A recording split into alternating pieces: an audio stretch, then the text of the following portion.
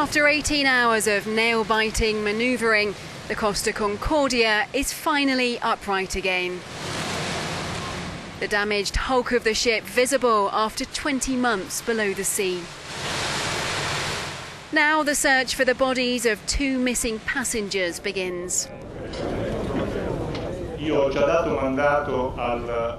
The coordination of the operation to locate the bodies will be in the hands of General Faroni. He will be the authority in charge of the coordination, and I have already given him the authorization to go ahead.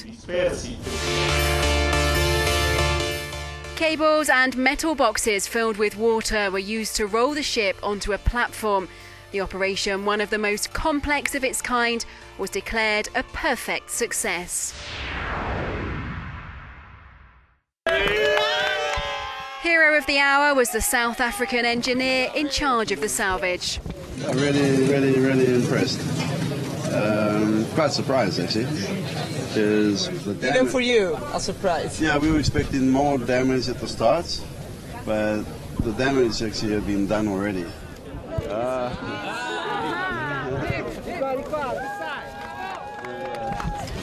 Grazie. Persone che si complimentano con lui. Grazie.